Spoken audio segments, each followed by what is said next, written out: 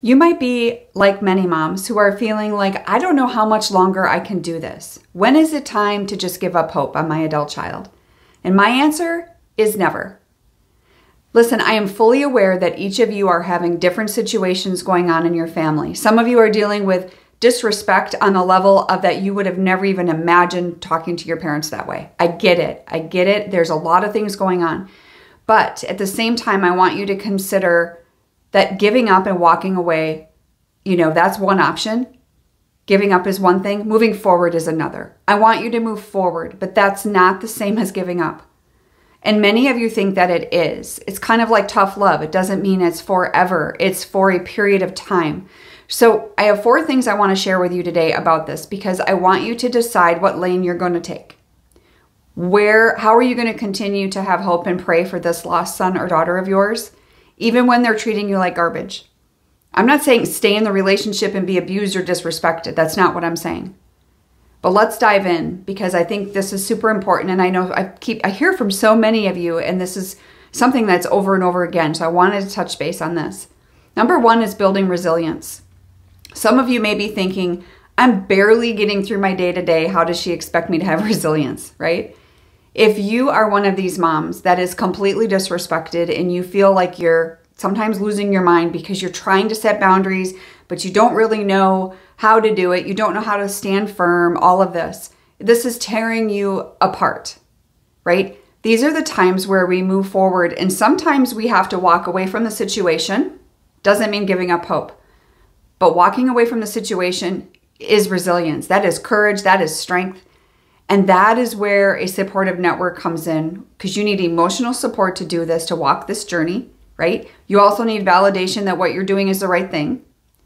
But just let me add something that I want you to know that as a coach, I'm not always going to tell you what you want to hear. I'm going to tell you what you need to hear. And you may not always like that. But that's what we do when you care for people and you speak the truth in love. Because listen, I have been through all of this and I've coached hundreds of moms to walk through this journey. And I am fully aware that your specific family situation is unique and it's important. And there's not another one that matches it. We're all different. There's similarities, but not the same. So give yourself some credit on the resilience piece because you can build resilience. It's literally taking one decision, one step at a time, one day at a time, and moving forward. And that can change, right? So number 2 is hope for reconciliation. Because many of you have heard me say this, that we want to build this relationship back authentically, right? One of my clients had made that comment and it was like, that is beautifully said, beautifully said.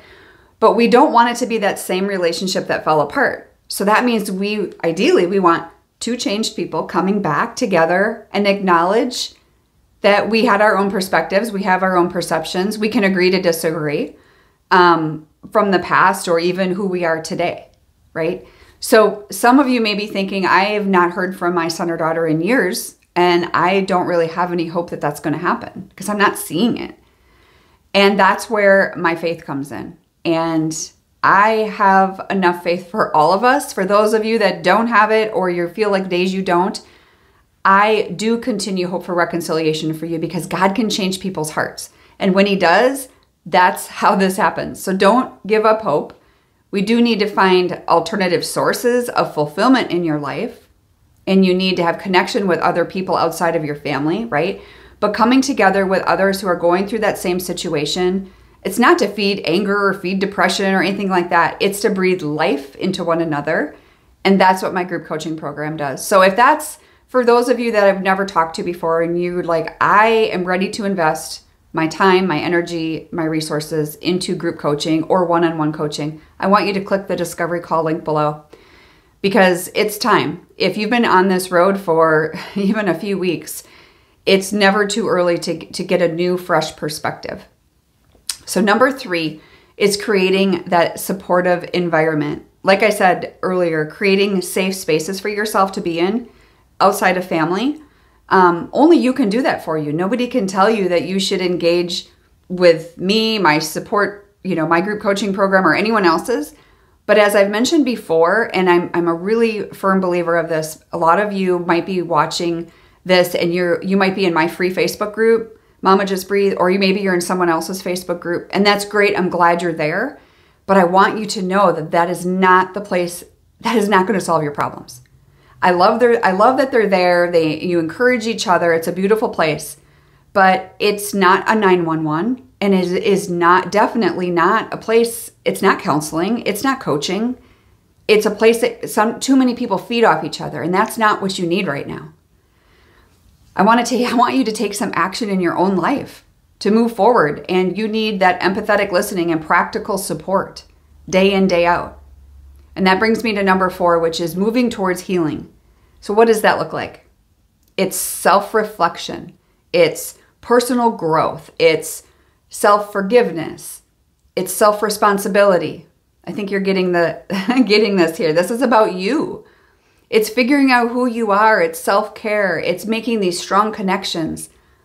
It's all of these things, because these are the things that are my foundation of what I share with moms in group and on one-on-one. So if you can't tell, I'm super passionate about people getting help, because it changed my life and I've seen it change so many moms' lives. And because we can't wallow, there's a lot of things going on in this world, right? But we have to be able to move forward, but only you get to decide when you're going to put that foot in front of the other and actually reach out for help. So I just want to encourage you today. I hope that helped, and God bless you. I'll see you next time.